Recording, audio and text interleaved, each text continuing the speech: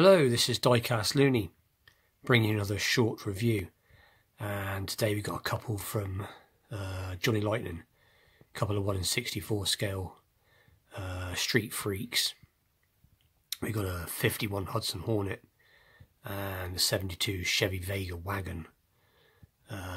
Unfortunately, when they turned up in the post this morning, there was a bit of damage to the Hornet's box. The car's fine, but anyways, that's why it's out of its box already. And the Vega's fine, luckily. But anyways, take a closer look. And this is the 51 Hudson Hornet. I think it's Street Freaks 2018 release 4 version B, black with flames. So I just thought it was different. It's been out a while now, but I would have preferred a standard Hudson Hornet in its normal livery, but this was the only one I could see available, so I thought it was different. But nonetheless, even though it's, you know, done with the flame pattern, it's still nicely detailed. I mean, it's got all the rubber tyres, metal bottom and all that good stuff. It's got the plate detail on there. But yeah, it's done a nice job. A little bit of background on these cars, or the original cars. The first generation Hornet, Hudson Hornet, I think they were produced in 51 and went on to 1954 because the company merged. I think Hudson merged with Nash to form American Motors Corporation, or AMC for short. They did continue Hudson Hornet right up to 1957, I think, but it looked quite a lot different.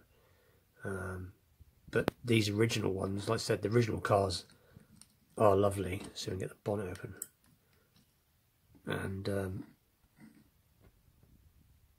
yeah, they got the twin H power engine looking right. You can see the twin air filters on the twin carb there, because originally I think these were flat 6.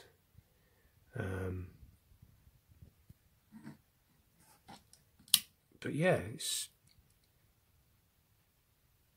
a nice little car. Not a lot more you can say about it. Probably already been reviewed many times before, but anyway. So that's the first one. It got a little card came with it as well. Little Street Freaks have the little cards. 51 Hudson Hornet, black with flames. So these are cool little things to collect. It just says the other cars in the range and says when it was out and all that good stuff. But anyway, let's take a look at the... So this is the Demolition Derby one, or from the it's a Demolition Derby car, should I say. 1 of 3,000. A few facts on it. And it's in a gold stripe metallic, cranberry red. And this one, as far as I'm aware of, this is a 2019 release. The cars in the range. Details about it.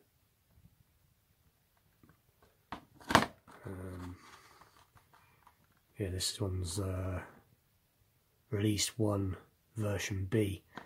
But like I said, I don't know a lot about the Vegas. I just thought it looked cool. I thought the wagon looked different.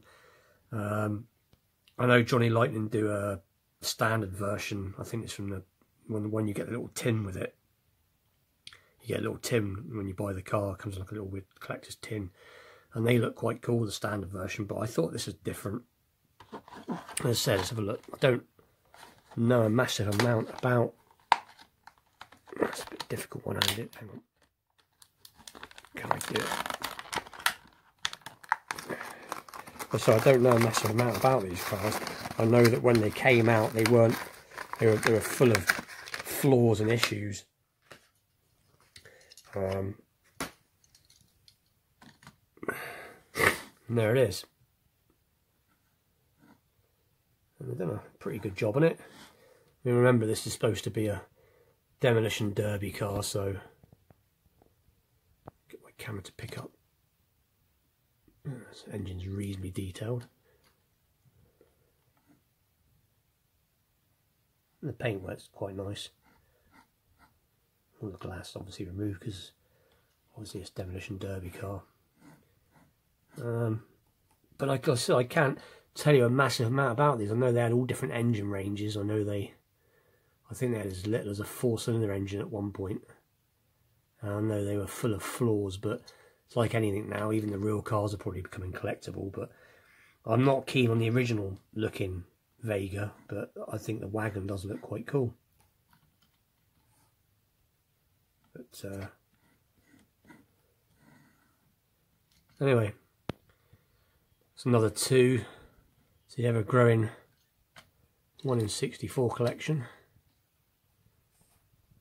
And you've got the little card that comes with it as well. Just the same thing.